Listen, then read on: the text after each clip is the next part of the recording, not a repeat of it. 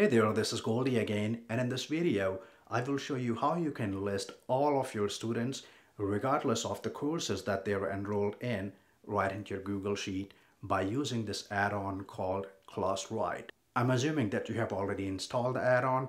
If you haven't yet, please watch my other videos, and if you like the tool, install it first and then come back watch this video.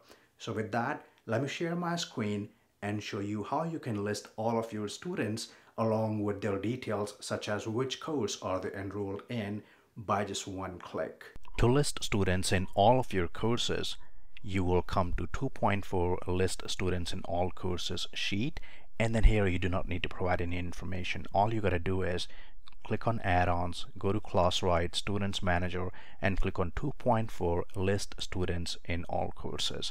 When you click on that, it will give you the list of all the students regardless of which courses they are enrolled in till the time you own that specific course. So as you see, it gives me the course name, course ID, student name and student email address.